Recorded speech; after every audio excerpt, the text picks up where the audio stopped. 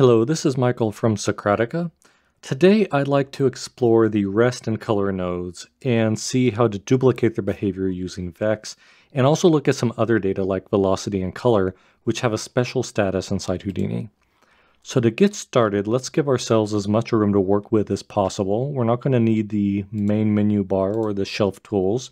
We're not going to use the object tree view. We're not going to use the Python shell or the timeline.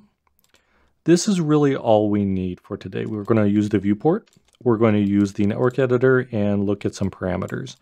To begin, let's make a geometry node, and we're going to dive inside and make a platonic solid. In particular, we're going to use a tetrahedron. This is different from a pyramid. A pyramid has a square base. A tetrahedron has triangles everywhere. Next, let's bring up the geometry spreadsheet, because what I'd like to do is bounce back and forth between the scene and the data so that we can better understand how some of these nodes operate. So I was using some shelf tools the other day, and I noticed a lot of the shelf tools will generate networks that use the rest node, and so I wanted to better understand what that was doing. So here, if we select the platonic node and look at the geometry spreadsheet, we can see the positions for the 4 points that make up the tetrahedron. Now, if you come over here and select the rest node, you can see all it did was add 3 new columns. It's rest 0, 1, and 2. Notice how the components aren't labeled X, Y, Z like for position. They're numbered 0, 1, and 2. One shortcut when you're in the network editor is once you highlight a node, you can use page up and page down to change which node is highlighted. So we start off with a tetrahedron, 4 points. We added the rest node, and it made a copy of the position. So let's now move some of the points around and make sure the coordinates for the points change while the coordinates for the rest data does not change. So I'm going to come over here and say, let's select this top point, move it in the X direction a little bit, and look at this geometry spreadsheet.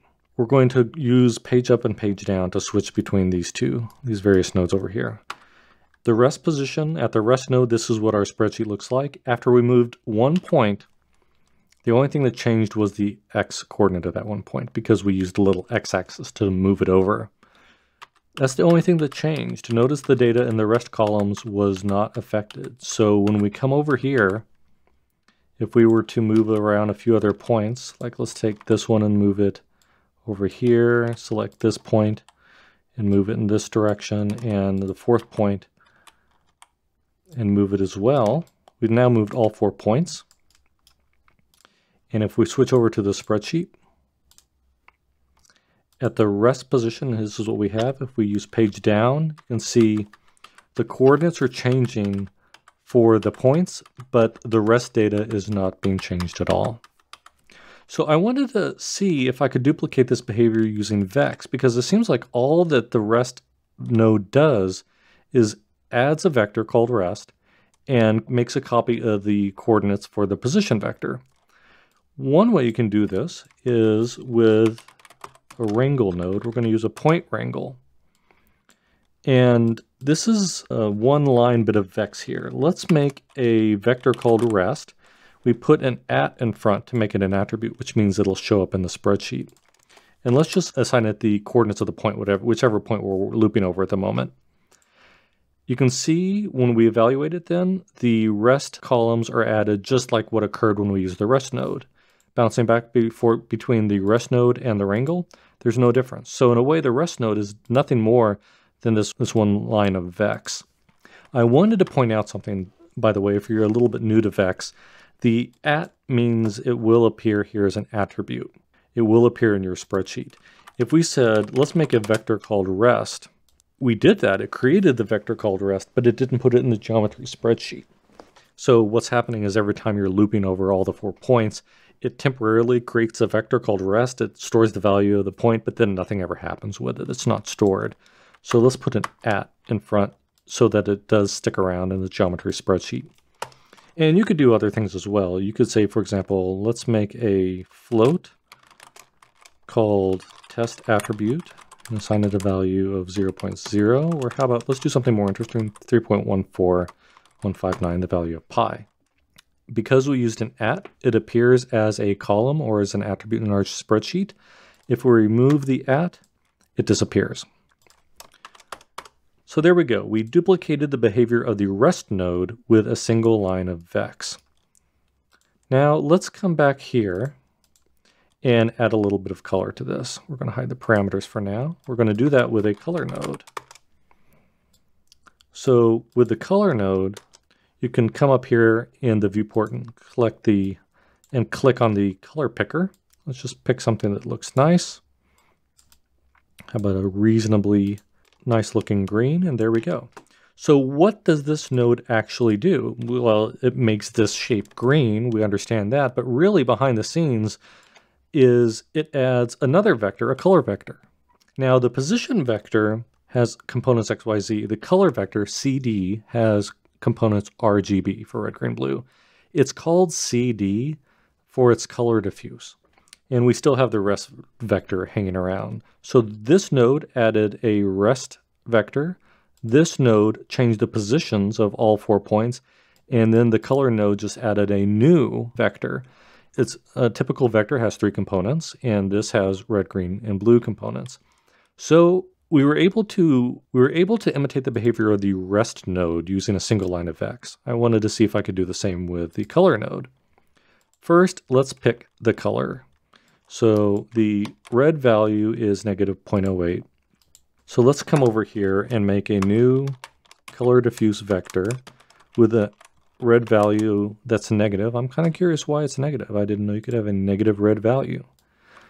I don't quite understand that, but let's keep moving ahead. The green value is 0.613, so we come up here and add the green value, and now we need to add the blue, and then that error should go away. The blue has a value of negative 0.01. Add in the blue, braces, semicolon. There we go. So when you're making a vector in VEX, you can use these curly braces to do that. So if we highlight this point wrangle and look at this branch of our nodes, of our node graph, we make the shape, and then this adds the rest data and the color data. If we take a look at it, here it is. Notice that it's still a perfect tetrahedron because there's no points being moved around at all. We only have 2 lines of VEX.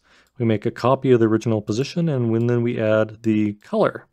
Once again, the CD vector, capital C, lowercase v, the case is important. If you use a lowercase c, look what happens. Houdini doesn't recognize that as it assumes that as some other type of data that you might be using for other purposes. But if you use a capital C, lowercase d, it assumes you want color. So I wanted to explore one other way of doing this, and that was, okay, if I come over here and call this vector color, it won't display green here because color isn't a built-in Houdini recognized vector. It's in the spreadsheet, and notice in the spreadsheet it's showing up as a float. And we also get this little green squiggle line that says something's going on here. And what's happening is, because this isn't a vector that or a name that Houdini recognizes, we need to let it know what type of data it is, and it is storing a vector. So once we say we want this to be a vector with this x, y, and z values, the error goes away, and it adds the 3 components of the color vector to our geometry spreadsheet. So here, if we return to the scene view and look at our tetrahedron, nothing has changed. If you highlight the platonic solid node or the wrangle node, there's no visible difference between them yet. And that is because behind the scenes, we've made a copy of the positions and we've added color data, but it's not in a name, it's not in a format that Houdini recognizes as color. So that led me to the idea of, let's delete this color. So now I wanted to see if I could take the color data from this node and transfer it over to this geometry so that it would be shaded green. To do that, I'm going to use an attribute copy node. We're going to copy from the right to the left. Now, if we highlight this, it's still gray. The green didn't get applied. And if we look, you can see on the wrangle node, the color vector is there, but we know that that's not the name that Houdini wants for color. It wants capital C, lowercase d. So in the attribute copy node, let's specify, we can say we want to copy the color attribute from this geometry spreadsheet coming in from the right, and we want to copy it over to the geometry spreadsheet coming from the left, but we want to give it the name capital C, lowercase d. When we do that, the color is transferred over. If we don't give it the name CD, Houdini doesn't realize that it needs to actually display that color. But if we name it capital C, lowercase d, it is colored. Now, if it's, once again, case sensitive, if you use a lowercase cd, it's not going to display the color. Capital C, lowercase d, it does.